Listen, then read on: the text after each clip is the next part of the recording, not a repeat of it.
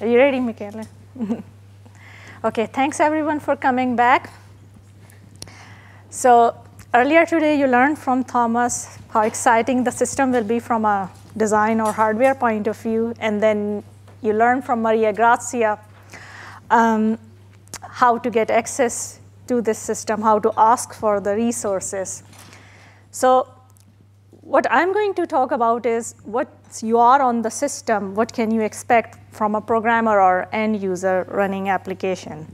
So that's why I titled my talk as Programming Environment and Enabling Technologies, because it's not just about programming environment, it's about execution environment and the additional capabilities that you get from the entire programming and execution environment on this new system.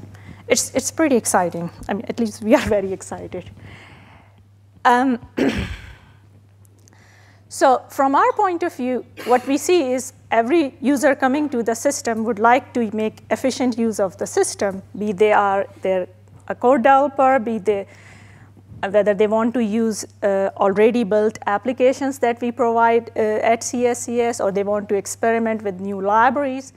So what we view as the entire ecosystem, that some components you see or you use the most, and some components you don't see or you are not interested. But overall, what we see is people would like to have robust compiler technologies, and we do have on the system.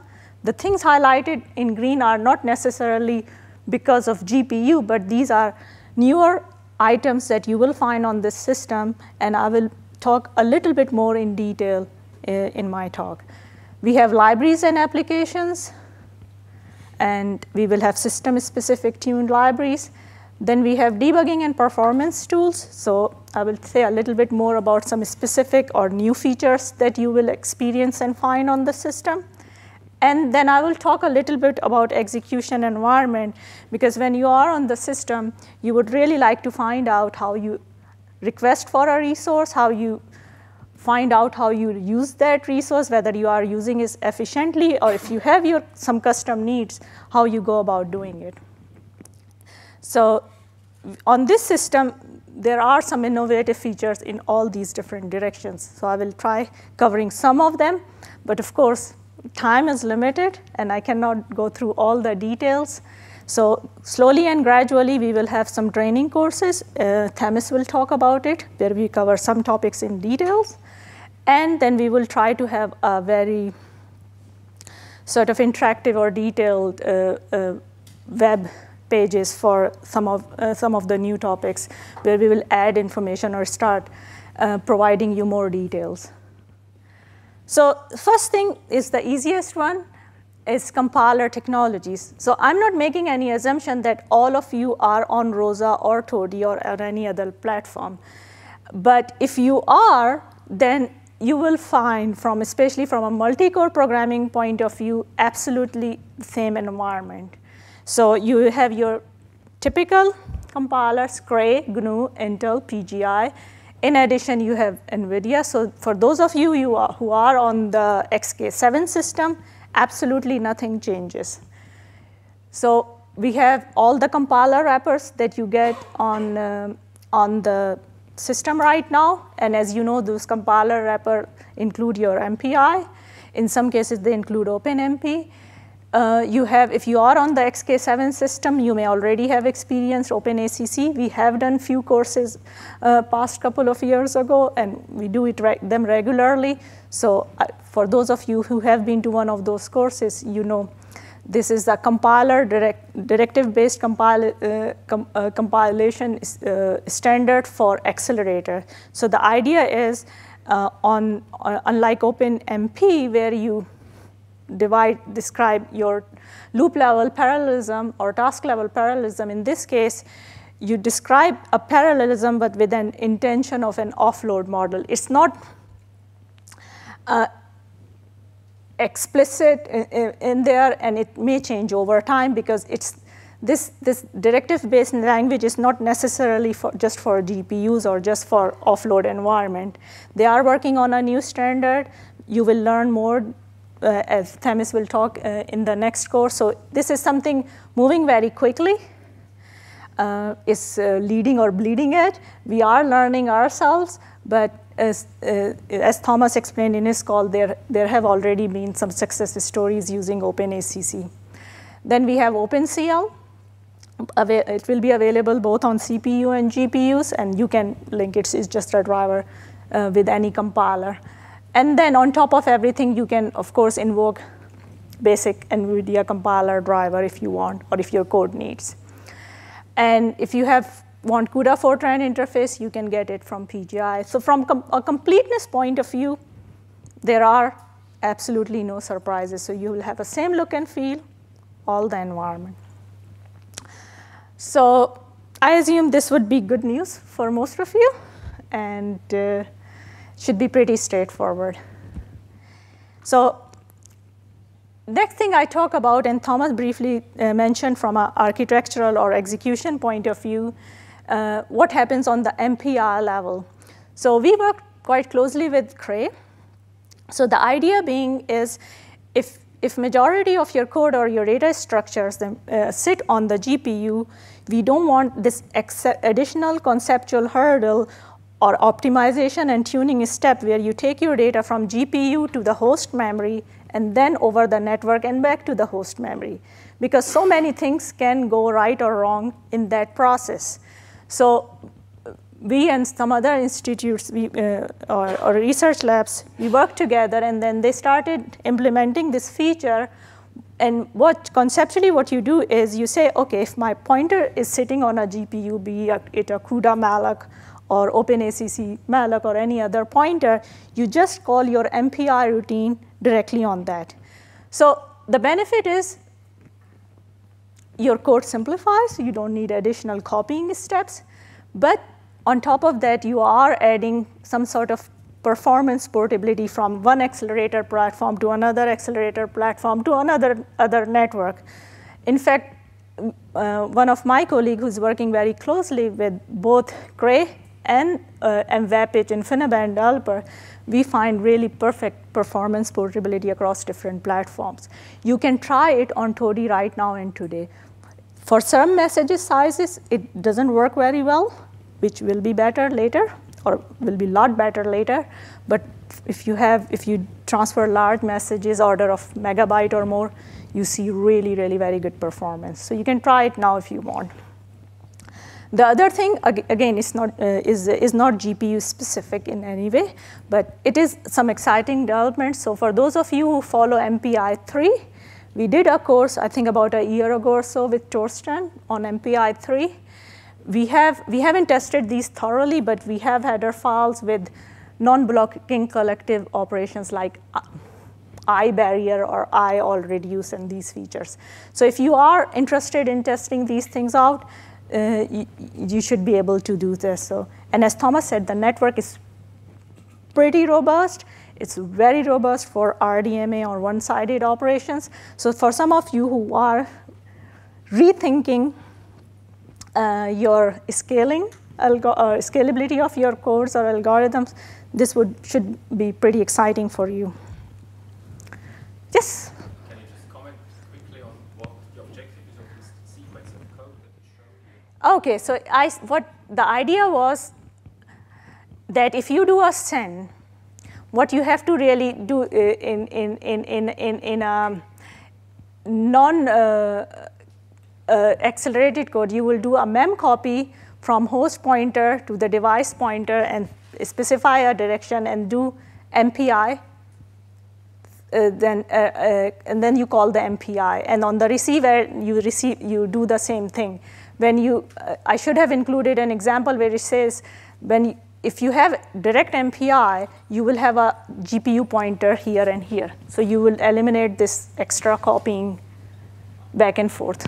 Yeah, that's a good thing. I should have thought about that. I didn't want to put too much code on this thing, so I thought I would say and explain it. But that's the idea. And in OpenACC, it's redundant. It's done behind the scene.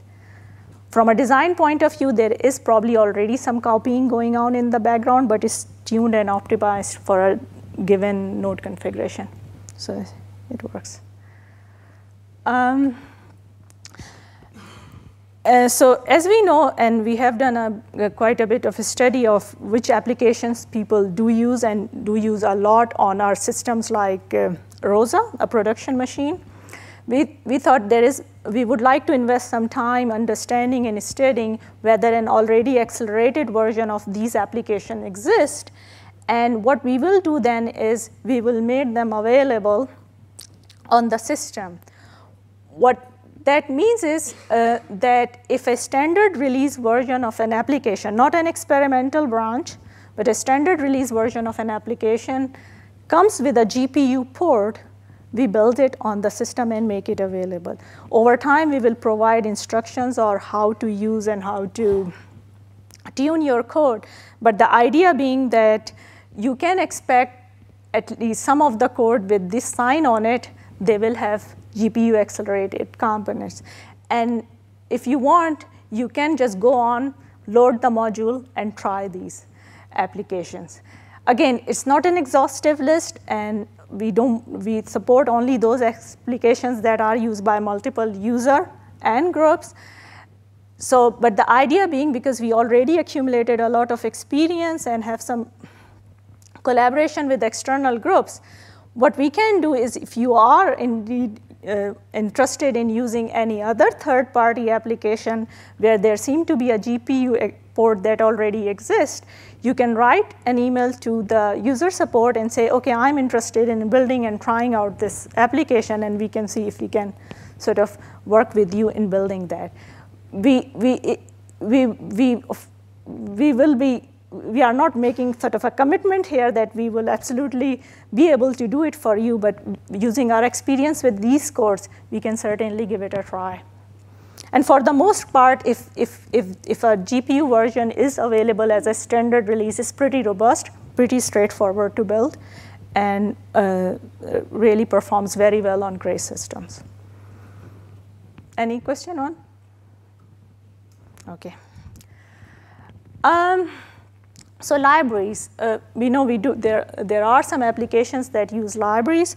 And for those of you who are already familiar with the Cray environment, you are familiar with libsci, which the idea being that you get performance-tuned, platform-tuned version of the libraries on Cray platform available for different compilers. What Cray has done, in addition to, of course, the multi-core or CPU-tuned version, they provided this thing they call libsci ACC, or you can call libsci ACC. Some people may not like it that much, but the idea being that if there exists a tuned version for an accelerator, your code can automatically, in some case OpenACC, it can automatically call the accelerated version if it realizes the node has the GPU, or you will have an opportunity to integrate it within your code. It's not as exhaustive, or it doesn't contain as exhaustive list of libraries and functions like libsci, for example, because there you have FFTW, Trillinos, and all Betsy. It's rather limited now. I would say it's probably only limited to kublas interfaces, but we are, of course, engaged in some projects to extend it a little bit. But they do exist, and you can definitely give it a try. As far as we know, again, we have not tested everything exhaustively, but if you go to CUDA 5.5 web page, and they list a set of libraries that are there that come with the SDK, they do exist on our system too with CUDA 5.5. Unfortunately, you cannot see all of it on the TODI or Cray XK7 environment because it still currently runs CUDA right now. But over time, we plan to exhaustively test all these libraries. So if, for example, you are coming from an environment, for example, you have access to an InfiniBand GPU cluster, you would pretty much find same look and feel if you come on this environment. There are additional libraries, and we are not going to provide any of them right now. We are still investigating the usage and whether they are stable enough, because some of these are work in progress. But what we are doing is, or where you can find more info is, There is an autumn school. Unfortunately, the registration is closed, but we expect slides to be available, so you can go and find a little bit more about what GPU-accelerated numerical libraries are there. So if you go to CSCS webpage, you will find more info. Any comment, question? Okay, so I move on. Yes? I mean, this is all very CUDA-centric. What's the OpenCL? Yes, so if you, throughout my talk, I am mostly talking about the tools and the libraries that are already available. So it's not just specific to Cray environment as such. We have a lack of libraries and interfaces for OpenCL in general. So the idea being, if they are available, we will provide them.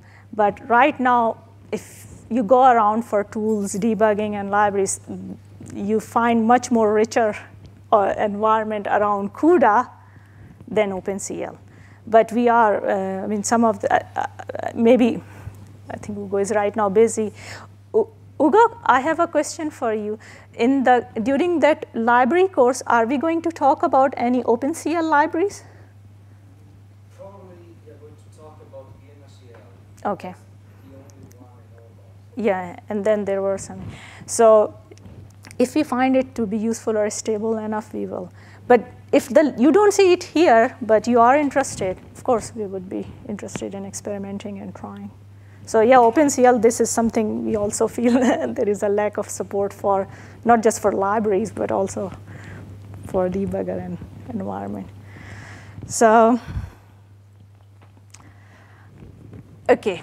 So I shift gear, and I call these enabling tools. So to me, this is everything: debugger, performance measurement, analysis, any tool or utility that you use to figure out, once you are on the system, what if your code is breaking or not performing as it should, you can find out what is going wrong. And for this machine, what we made sure, of course, the tools that you are used to on a multi-core environment, they should be there and well supported. Plus, then these new environments that are coming in, and here again I mentioned just CUDA and OpenACC, because the tool support for around OpenCL is really, really flimsy. I should not say that as I speak. So I'm talking about that. But for example, Alenia comes out and say that we have support OpenCL, it will be there on our system. So there won't be any question around it. So the idea being, so I call it parallel debugging, because for us, you bring a code on the system which at least has MPI and some accelerated part. It may have MPI and OpenMP and some accelerated part.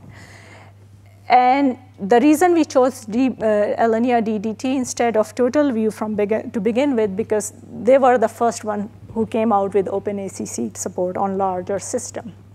It is there.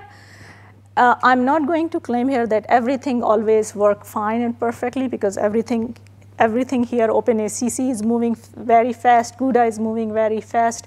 Integration is always an open question because it's not well defined.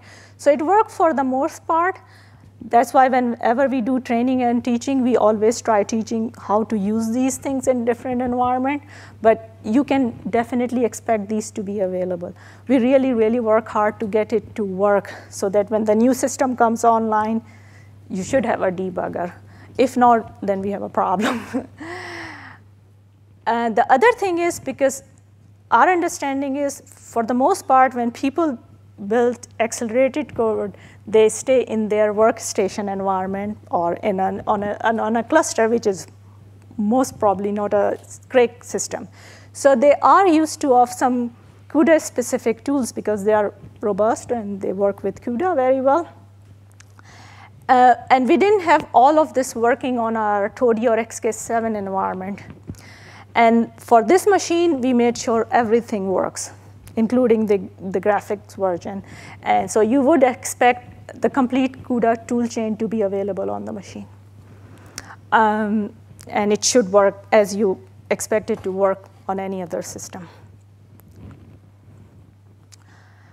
The second set of enabling tools I bring is the performance. You, of course, once you write the code, you run it, it runs, but it doesn't run very fast. You are not going to be very happy about it. Or it runs fast on one node, but doesn't go beyond one, and you want to find out what is going wrong, it could be a non-trivial process.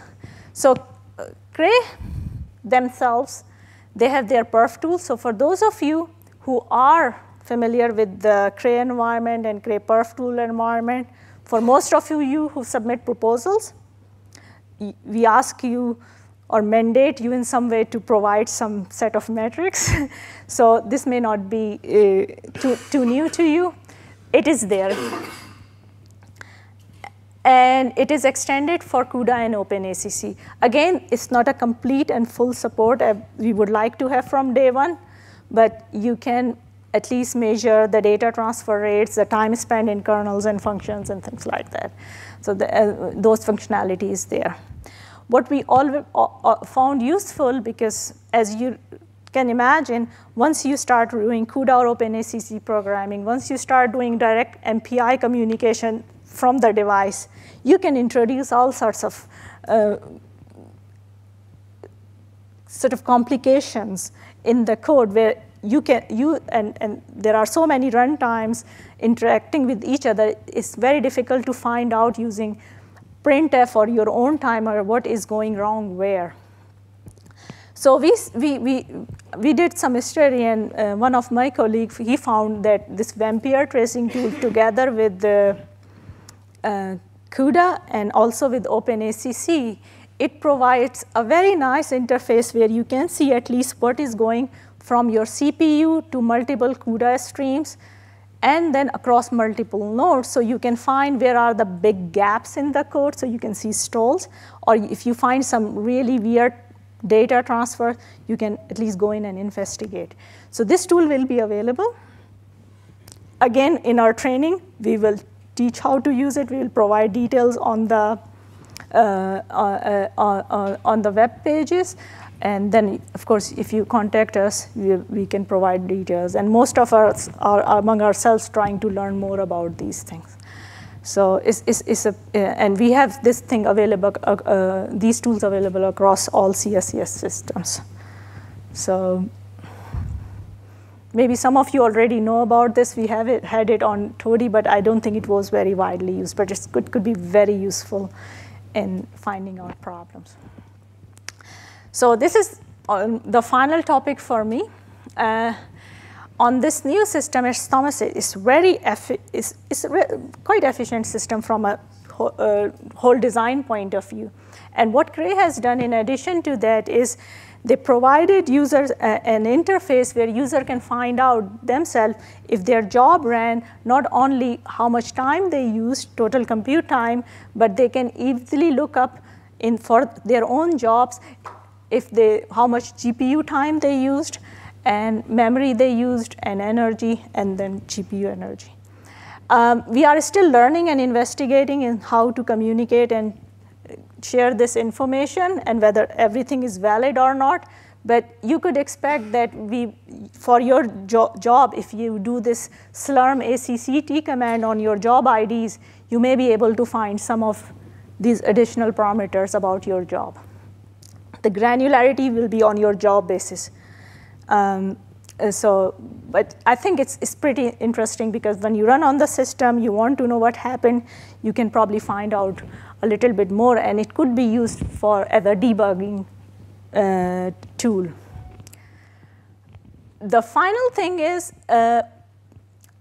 we really wanted, or really tried very hard to give you almost the same level of interfaces and support as you would expect from any other GPU accelerated cluster.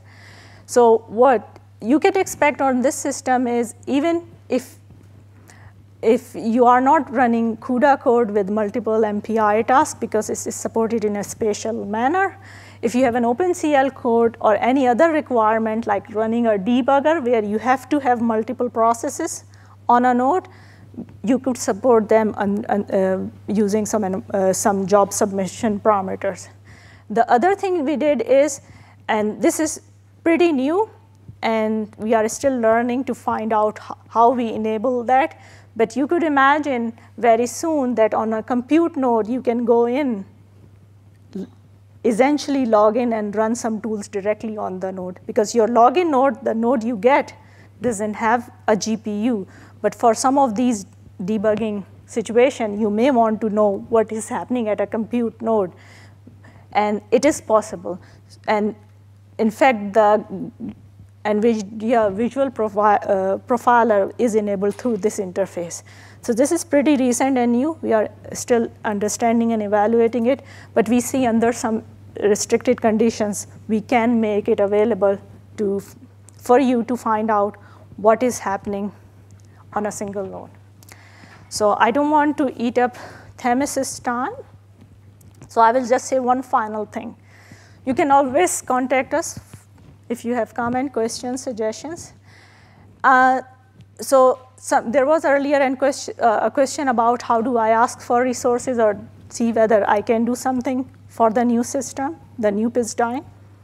So you can always access Cray XK7, which has now CUDA 5, and which will have accelerated version of applications. So if you are interested on one of the application slides to try out some of those accelerated applications, you should ask for this access and try out. If for whatever reason you want to experiment with CUDA 5.5 specific features, we have an InfiniBand system with very few nodes. It won't have any applications. It's a very sort of lightly supported environment. It's called DOM, so you can get access to the system to find out if the CUDA 5.5 toolchain if you have any dependency there. So with that, I finish.